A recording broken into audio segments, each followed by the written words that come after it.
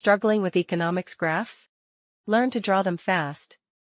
Subsidies are provided by the government to encourage consumption or production of certain goods, especially merit goods. Let's draw the graph. Start with MPB, MSB, MPC, and MSC.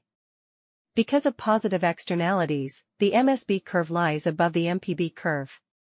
In the free market, this leads to underconsumption and creates a deadweight loss. To correct this, the government provides a subsidy per unit. This lowers the cost of production, shifting the MPC curve downwards. The new social optimum equilibrium results in a lower price for consumers and a higher quantity consumed compared to the market equilibrium.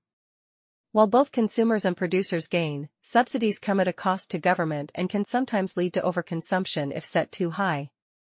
Subscribe to EasyCons for more educational content. And follow us on Instagram and Telegram for bite-sized economic insights.